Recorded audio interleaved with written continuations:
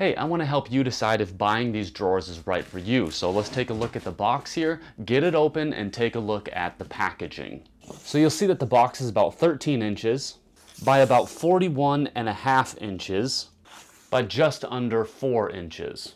Now it's not super heavy, but it's definitely not a light package. I've been preferring to move it around by sliding it around my apartment instead of just carrying it around. And now we want to be very careful opening anything like this with a knife. We don't want to damage the product on the inside. Now we're going to go after this seam here, and this is where we want to be really careful because it says not to cut it with a knife. You don't want to scratch the product. So let's be really careful with the blade facing upwards.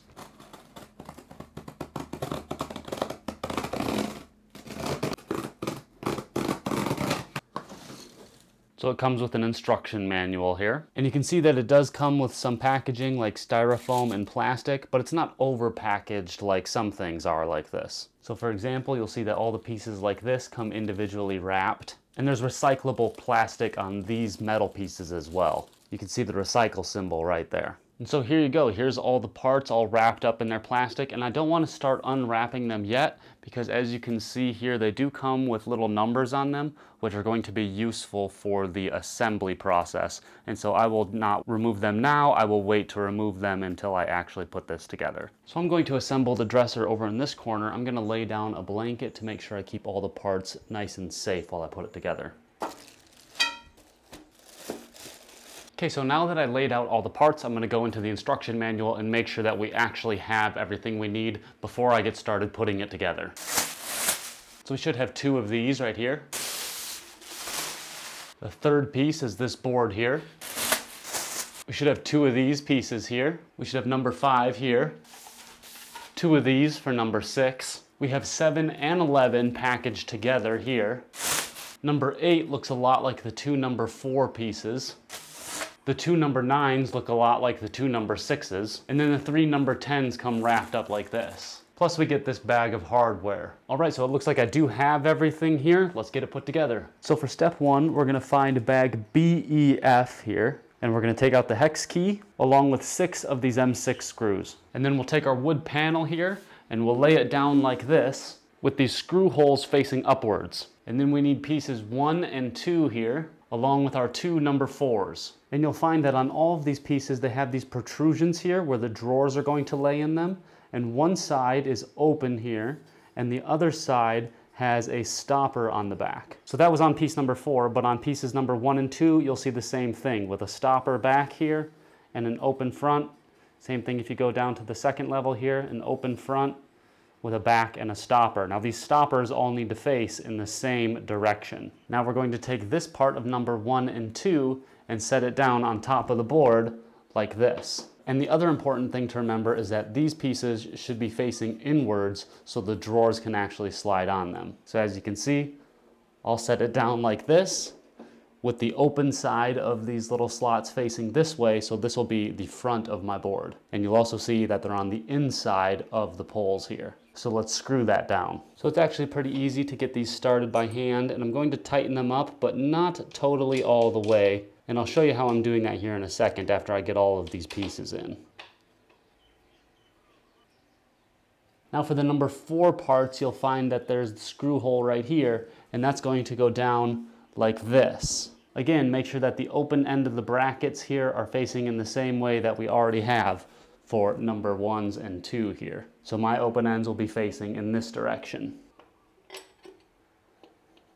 Now we can screw these in, just not too tightly. You don't want to over tighten them. Moving on to our second number 4 here.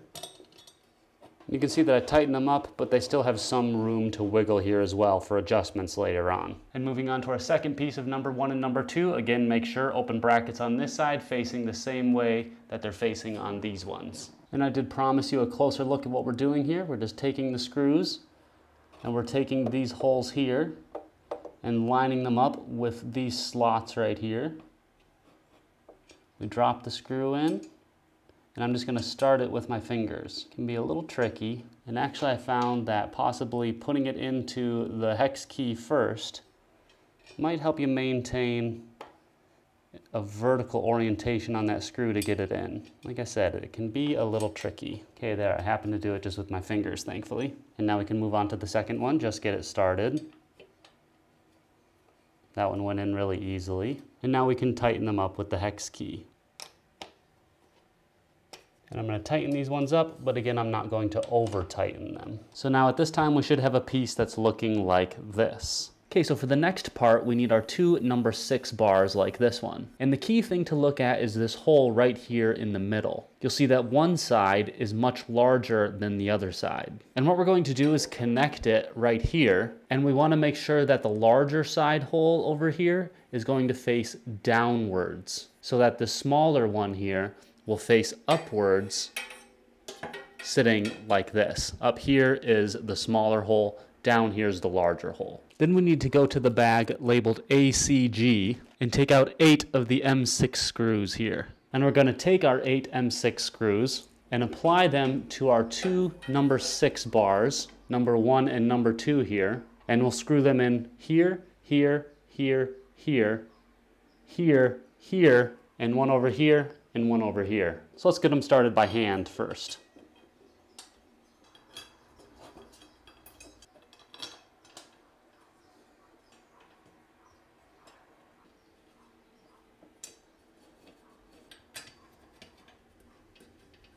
And now we're going to take our hex key and tighten those up. Again, we don't want to tighten them all the way, just give them a nice screw in, because we want to have some leeway to make some adjustments later on.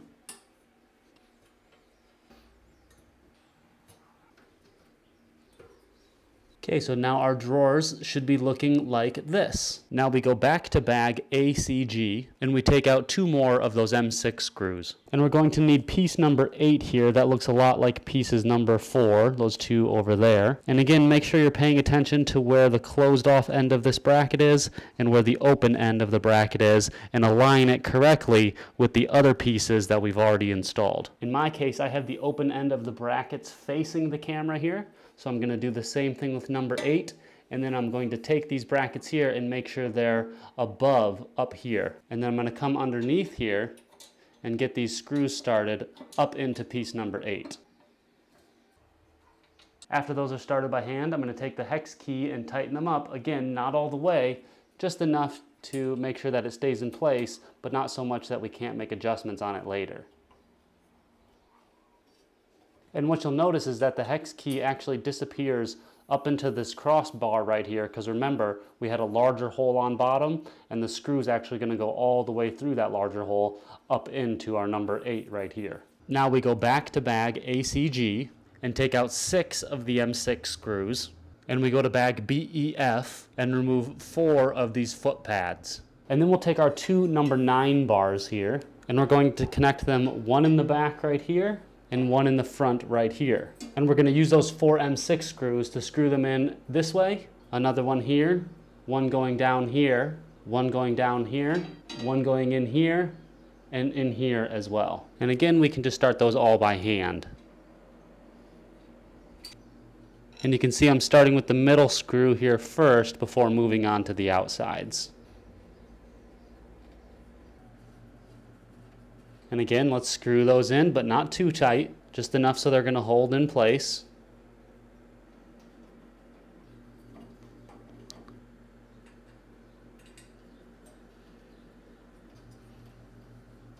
Now we're going to move on to these foot pads and screw them in here. Another one right here, and then you guessed it, another one right here, and then the last one right here. And now that we have our drawers looking like this, now we can go through and tighten up all the screws that we've put into it so far.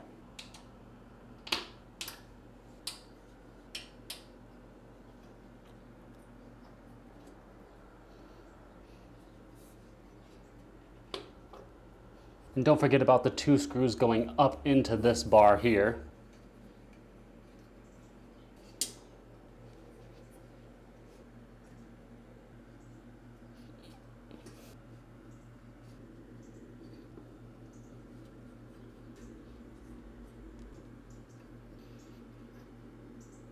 There we go, the whole thing feels really nice and sturdy. Now we can go ahead and flip it over.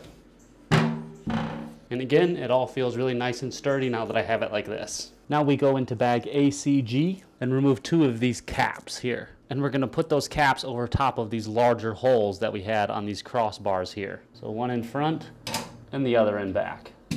Now we go back into bag ACG and we take out 6 of these metal screws. And then into bag D and remove 3 of these handles. Then we take our number 10 drawers, we should have 3 of them, and these labeled number 5. We're going to open up our number 10s and open them up totally like this. Then we take our number 5s and we'll drop those into our number 10s. And we get them to fit all the way in the bottom like this so the number 10 stays nice and solid and open. And let's do that for all 3 of these pieces. Once you have all 3 of them ready, we can move on to applying the handles. Now we find these holes here and we're going to apply the handle over top of it like this. And on the back side, we'll insert those metal screws like this. We can get those screws started by hand and then screw them in with our hex key. Now we should have nice tight handles on our drawers, and we can do that for all 3 of these. Once we have all 3 drawers ready, it's really easy to just slide them in on top. Then we can move on to 7 and 11. We should actually have 2 of these. Let's get them open. And we'll go back to bag ACG and get 4 more of our metal screws. And then from bag D, grab 2 more of the handles. Now we'll do the same process as before, as opening up these drawers and then inserting the bottoms into them until they're nice and sturdy like that. Then we go find the screw holes in front and we repeat the same process of inserting our handles as we did with the previous 3 drawers. And once those 2 drawers are ready, we just slide them into the bottom. And there you go. We've got a nice little drawer set looking like that. And that's how it looks in the corner of my room over here. And you can see that it's standing a little under 22 inches high, and it protrudes from the wall a little under 12.5 inches, which makes it a nice small drawer set that looks pretty cool sitting in the corner of my new place over here. And just for reference, the top drawers look like they're about 12 inches by about 11 inches by roughly 8.5 inches deep, with the bottom drawers being a little over 18 inches by also about 11 inches and also about 8.5 inches deep. So there you go. If you're looking for a nice stylish little drawer set with some cloth drawers and a wooden tabletop like that doesn't take up a lot of space, this could be the one for you.